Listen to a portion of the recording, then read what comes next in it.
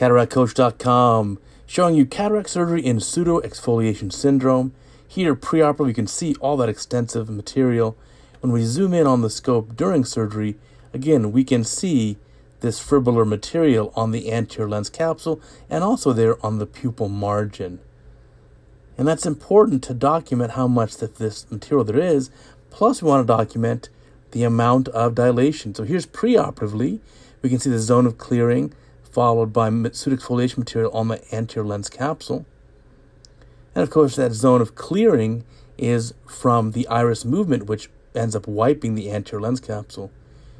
Here we're able to dilate the eye preoperatively with stronger solutions like 10% phenylephrine to get past that area, and so we can really have a reasonable dilation here. We'll fill the eye with viscoelastic, and as we're doing this, we want to make sure that we have a reasonable lens iris diaphragm. Make sure the zonular support is reasonable in this case. We'll make our main incision here with a diamond keratome. Now, one of the important things to remember in these cases is you have to look at the anterior chamber depth in relation to the axial length. A very short anterior chamber depth in relation to a normal axial length can mean a very loose lens iris diaphragm. Now here, doing the capsulorhexis, we're going to watch carefully on the anterior lens capsule to see how wrinkly does it get. We poke in there, we start to grab with forceps. It looks pretty reasonable. Is the capsule taut or is it loose? And it looks pretty good, actually. So I think for me, the important prognostic signs are, what's the preoperative dilation? If it dilates like this eye, which is reasonably well, that's a good sign. How much material is there on the anterior lens capsule? If there's a lot of material, that can sometimes be a warning. And then also, what's the anterior chamber depth in relation to the axial length? Also remember that pseudo-exfoliation tends to be a little asymmetric, one eye more than the other.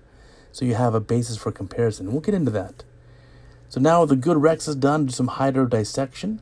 We aim for about a 5 or 5.5 millimeter capsulorhexis. Important not to make a small or baby-sized capsulorhexis because these patients are prone to getting capsular phimosis later, and you don't want to have that tiny rhexis. So we have a good-sized rhexis here. We'll recoat the endothelium with our dispersive viscoelastic, and now ready for our phaco probe. We're going to do a chop in the capsular bag, chop this in half with a vertical or combo chop, and then we'll bring each half out of the capsular bag to minimize the stress on the bag. So buzz in with the phaco probe, holding the nucleus with vacuum. Notice how the nucleus does not move, and we just chop it into 2 halves. Now 1 half can be brought up out of the capsular bag. Again, we don't want to be inside the capsular bag causing stress. The zonular apparatus is going to be weak. Certainly not going to be normal in a pseudo-exfoliation eye like this. But if we bring the nuclear pieces up to the iris plane and aspirate them there at that position, that's a safe place because you're out of the capsular bag, so there's no stress there. Here we can sub-chop the nucleus even more. And then again, we're still away from the central corneal endothelium. This is not anterior chamber phaco. It's not riding near the endothelium. This is at the iris plane. Chopper just being used now to feed that last piece in, and also as protection. We've got the smooth side of the chopper towards the capsular bag. So in case there is any zonular laxity or floppiness of the capsular bag, that can be act as a barrier to prevent the capsular bag from touching the phaco tip. Looks like we're pretty much done with removing the nuclear pieces. We can come out of the eye. Now it's time for cortex removal. This is a really critical step. During cortex removal, you want to watch the edge of the capsulorhexis. Of course, we're stripping away the cortex material, but we don't want to see any movement of the capsulorhexis edge. If the capsulorhexis edge is moving inwards, it means the zonulars are not holding it firmly, and we're breaking zonules or we're causing more laxity in the zonules. So watch the rhexis edge, and in this case, it's pretty good. It just doesn't move. So we think this patient's going to have a very nice result, and I think she should have long-term stability with the IOL. So we'll put a single piece of acrylic lens in her capsular bag. So nice and easy, removing all the cortex material. And again, you'll notice that the capsulorhexis edge is very still, does not move. So that tells me good zonular support all around. Not much of an issue. We'll clean up our capsular bag here a little bit more. A little capsule polishing, get these last few strands out. Looking good.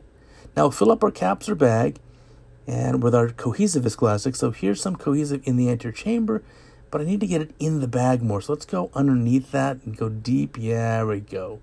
I want to deepen the capsular bag, not just deepen the anterior chamber. So that looks much better. Now look at this picture here. Right eye and left eye, pre-op picture. So the right eye has a lot more extensive pseudo-exfoliation material, very little on the left. Worse dilation on the right as well. And importantly, a short axial length on the left eye, but normal AC. The right eye is a long axial length, but a shallower AC depth. And that's because, again, that lens iris diaphragm is loose, so it pushes forwards. Fortunately, in this case, we've had no major issues. Delivering the lens now in the capsular bag, going in nice and easy. There's a single piece acrylic lens, monofocal lens, and we're aiming for a post-op refraction of just a tiny bit of myopia, minus a quarter to minus a half of myopia. This patient happens to be functionally monocular. She has some dense anisometropic amblyopia in the other eye. And so this is her major seeing eye, and she wants very useful all-around vision, and minus a half is probably a good choice for her. Going behind the eye wall optic now, let's remove all this viscoelastic. Again, watching the capsular rhexis edge, making sure that doesn't move. And again, here we have a good deal of stability. So everything so far looks very nice. Take out all our viscoelastic and we'll seal this up. Now you got to watch this patient in the post-op period. Make sure the inflammation resolves relatively fast. Also make sure the patient doesn't have any underlying glaucomatous issues. And finally, see the patient a few months after surgery to make sure we're not getting any capsular phimosis. Thank you for watching. I sincerely appreciate it, and I hope you've learned a lot about pseudo-exfoliation.